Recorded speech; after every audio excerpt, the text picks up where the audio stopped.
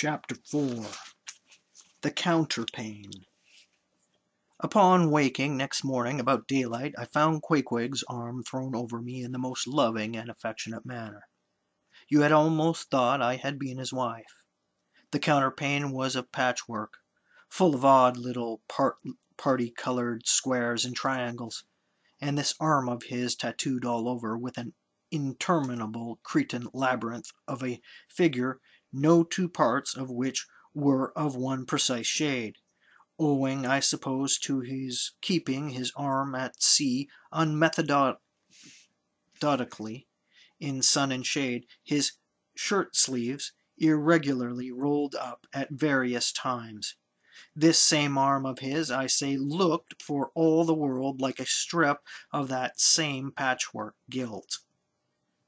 Indeed, partly lying on it, as the arm did when I first awoke, I could hardly tell it from the quilt, they so blended their hues together, and it was only by the sense of weight and pressure that I could tell that Queequeg was hugging me.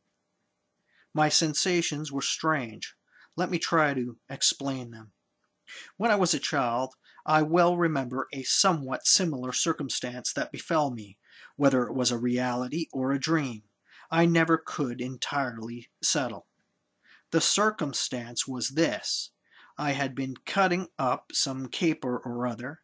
I think it was trying to crawl up the chimney, as I had seen a little sweep do a few days previous, and my stepmother, who somehow or other was all the time whipping me or sending me to bed supperless. My mother dragged me by the legs out of the chimney and packed me off to bed, though it was only 2 o'clock in the afternoon of the 21st of June, the longest day in the year in our hemisphere. I felt dreadfully, but there was no help for it, so upstairs I went to my little room in the 3rd floor, undressed myself as slowly as possible, so as to kill time, and with a bitter sigh got between the sheets. I lay there dismally, calculating that 16 entire hours must elapse before I could hope for a resurrection. 16 hours in bed. The small of my back ached to think of it. And it was so light, too, the sun shining in the window, and a great rattling of coaches in the streets, and the sound of gay voices all over the house. I felt worse and worse. At last I got up, dressed, and softly going down in my stockinged feet, sought out my stepmother, and suddenly threw myself at her feet, beseeching her as a particular favor to give me a good slippering for my misbehavior, anything indeed but condemning me to lie abed such an unendurable length of time. But she was the best and most conscientious of stepmothers, and back I had to go to my room.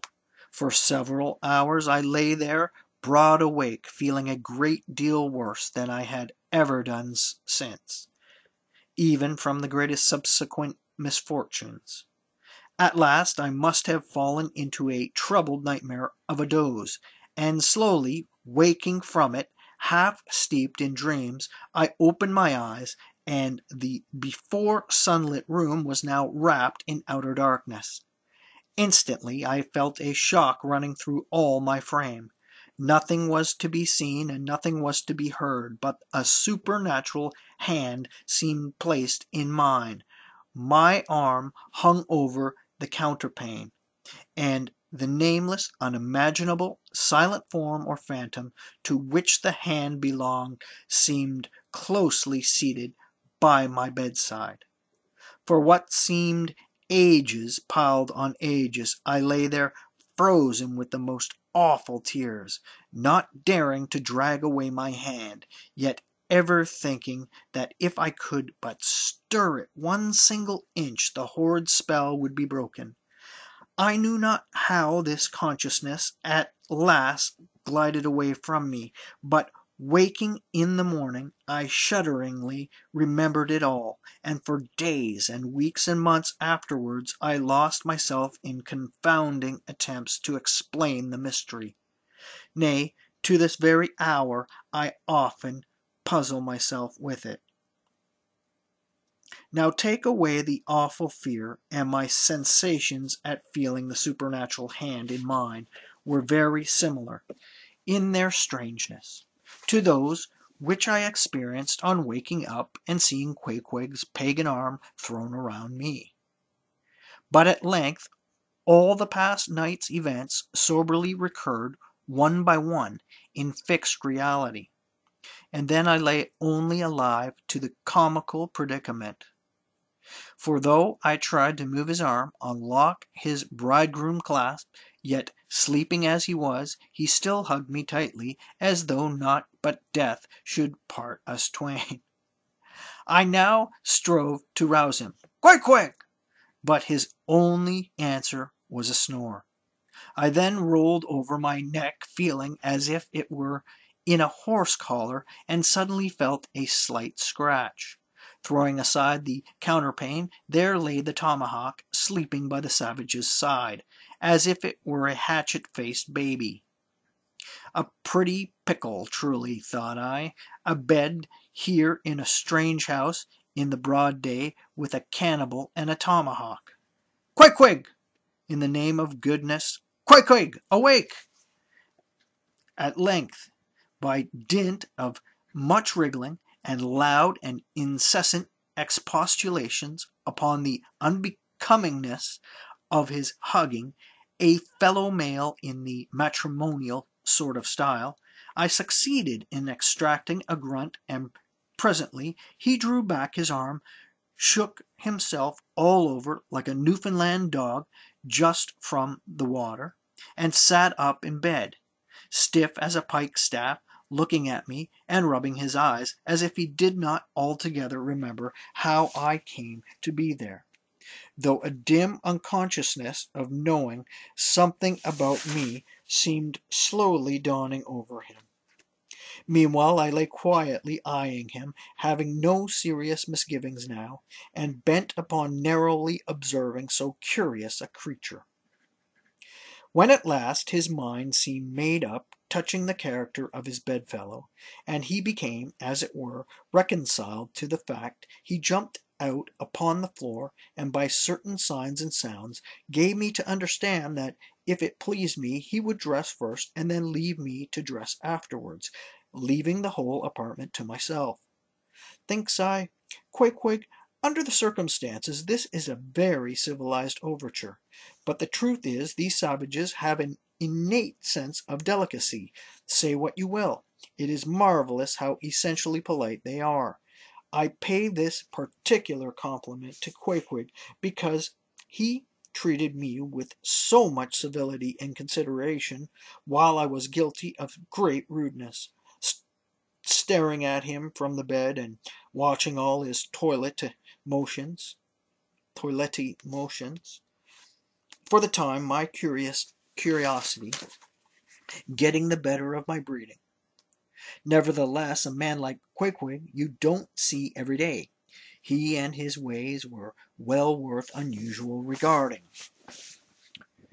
He commenced dressing at top by donning his beaver hat, a very tall one, by the by, and then, still minus his trousers, he hunted up his boots. What under the heavens he did it for I cannot tell, but his next movement was to crush himself, boots in hand and hat on, under the bed, when from sundry violent gaspings and strainings I inferred he was hard at work booting himself, though by no law of propriety, and I ever heard of is an propriety. I inferred he was hard at work booting himself, though by no law of propriety that I ever heard of is any man required to be private when putting on his boots. But Queequeg, do you see, was a creature in the transitional state, neither caterpillar nor butterfly. He was just enough civilized to show off his outlandishness in the strangest possible manner. His education was not yet completed. He was an undergraduate. If he had not been a small degree civilized, he very probably would not have troubled himself with the boots at all. But then, if he had not been still a savage, he never would have dreamt of getting under the bed to put them on. At last he emerged with his hat very much dented and crushed down over his eyes, and began creaking and limping about the room, as if not being much accustomed to boots, his pair of damp, wrinkled cowhide ones. Probably not made to order either, rather pinched and tormented him at the first go off of a bitter cold morning. Seeing now that there were no curtains to the window, and that the street, being very narrow, the house opposite commanded a plain view into the room, and observing more and more the indecorous figure that Queequeg made, staving about with little else but his hat and boots on, I begged him as well as I could to accelerate his toilet somewhat, and particularly to get into his pantaloons as soon as possible. He complied, and then proceeded to wash himself. At that time in the morning any Christian would have washed his face, but Queequeg, to my amazement, contented himself with restricting his ablutions to his chest, arms, and hands. He then donned his waistcoat, and taking up a piece of hard soap on the washstand center table, dipped it into the water and commenced lathering his face. I was watching to see where he kept his razor, when lo and behold, he takes the harpoon from the bed corner, slips out the long wooden stock, unsheathes the head, wets it a little on his boot, and striding up to the bit of mirror against the wall, begins a vigorous scraping, or rather harpooning, of his cheeks. Thinks I, Queequeg, this is using Roger's best cutlery with a vengeance. Afterwards I wondered the less at this operation when I came to know of what fine steel the head of a harpoon is made, and how exceedingly sharp the long, straight edges are, always kept. The rest of his toilet was soon achieved, and he proudly marched out of the room, wrapped up in his great pilot monkey jacket, and sporting his harpoon like a marshal's baton.